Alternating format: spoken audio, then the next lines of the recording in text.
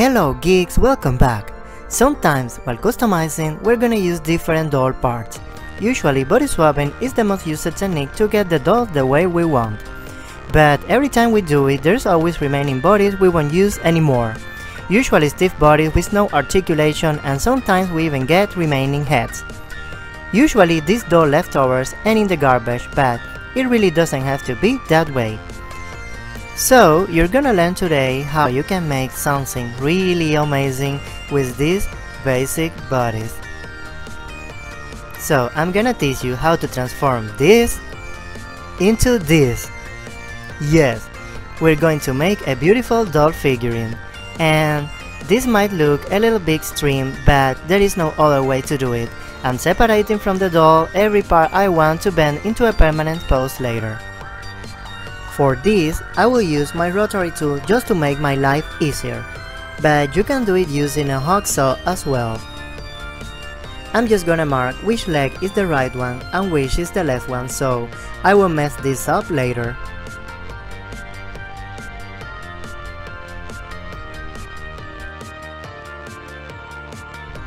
And we keep dismembering this doll, and oh my gosh guys, this feel and sounds so weird. I hope no one will see this mess here in my room until I put all these limbs back together again. I highly recommend to sketch or research for pictures to get an idea which pose you want for your figurine. So you only cut the limbs that need to be bended for that pose. That way you won't be making unnecessary cuts, and that will save you some work and of course some time.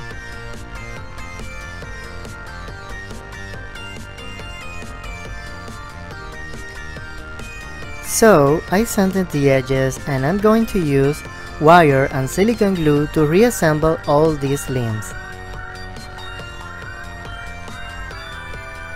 I'm gonna fill with glue the holes inside each limb, since these are hard plastic and they are hollow.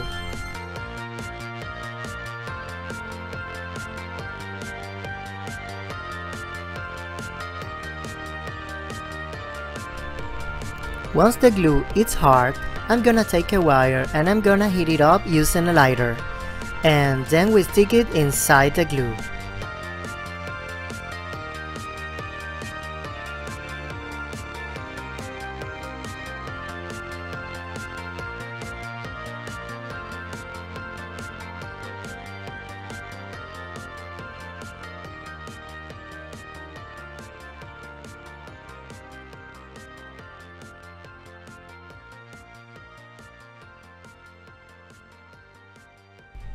And we repeat the process on the other leg.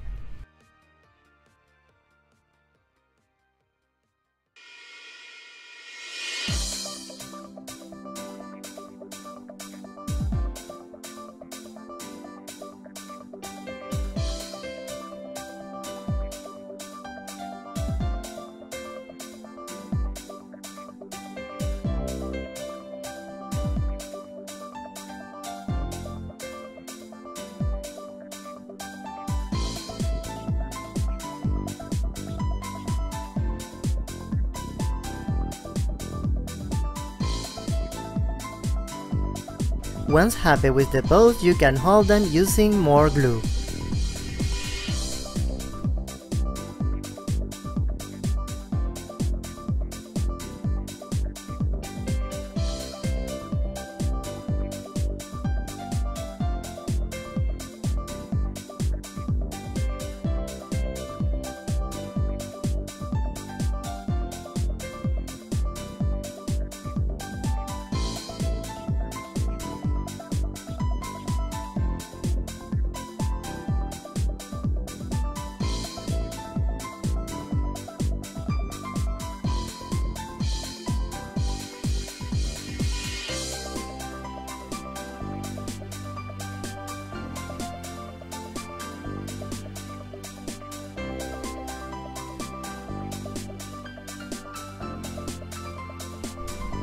For the arms, since they are made of solid rubber, I don't need the wire.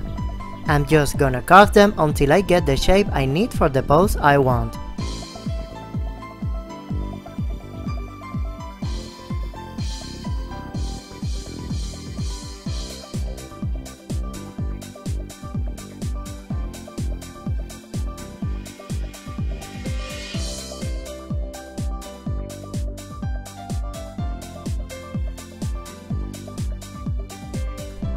Once happy with it, I'm just gonna glue them together, and once again we will repeat the same on the other arm.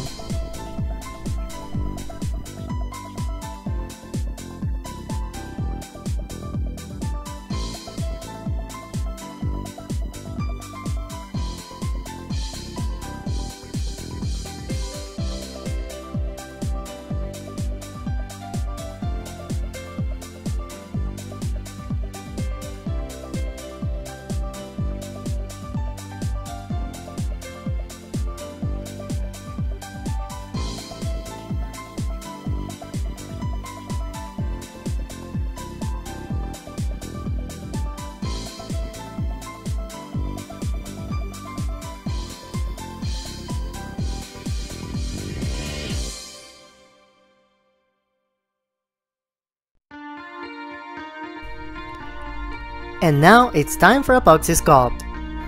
Guys, I truly think the doll customizers community should get together someday and make a monument to the creator of this product, because we could never thank them enough for all the crazy things we make with it, and that otherwise would be impossible to make with other type of clays. It's really important to keep your fingers wet, and the epoxy as well. We need to press it against the plastic edges and make those areas as seamless as possible. We need them absolutely flawless. If we make this step right and the transitions from epoxy to plastic are seamless, our sanding job is going to be so much easier later.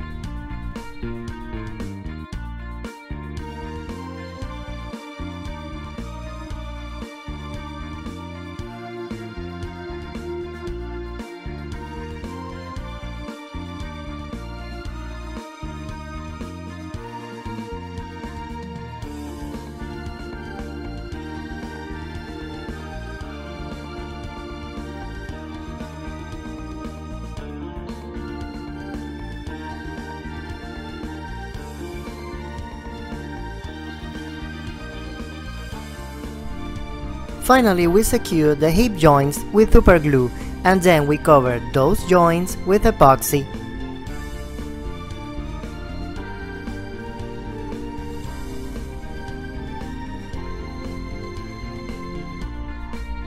And now we're ready to sand the hell out of these joints. This will be the final step on the joints before painting, so please take your time and make those transitions unnoticeable and flawless.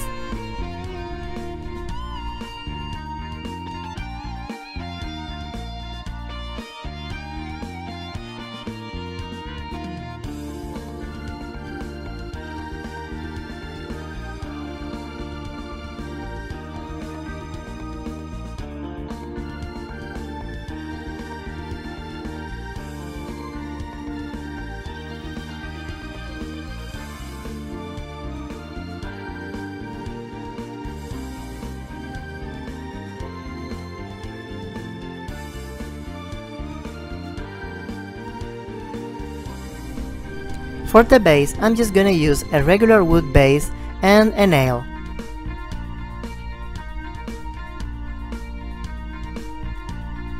I'm gonna hit the nail so it can pierce the hard plastic, and I'm gonna quickly insert it inside the leg.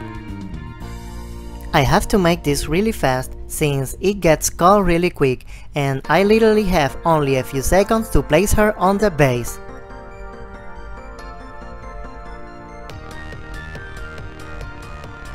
I will also use super glue to make sure it's completely fixed to the base and it won't move anywhere. Once dry, it's time for the paint. Just start applying thin coats of acrylic to cover the epoxy gray areas. The color won't be solid at first, but it will be if you keep applying thin coats, and in the end it will look totally airbrushed.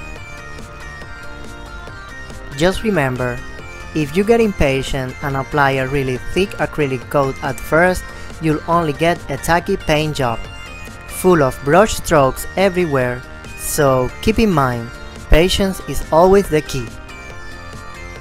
You can also paint the whole figure in the color you want, according to the character you designed. Truly, the possibilities are endless.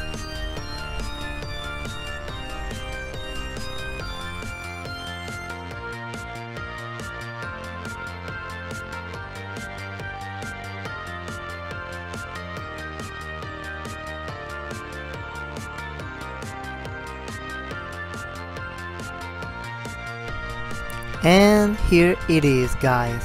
It looks so good from all the angles. This pose is so feminine, so ethereal. I decided to keep the shoulder joint, so even if it is a figurine, I can still play with arms in different positions to get really beautiful poses.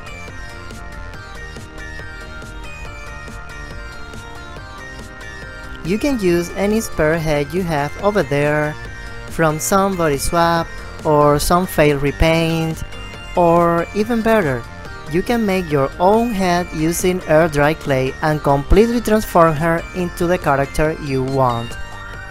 I still have no idea who she's gonna be. Maybe you can help me in the comments below.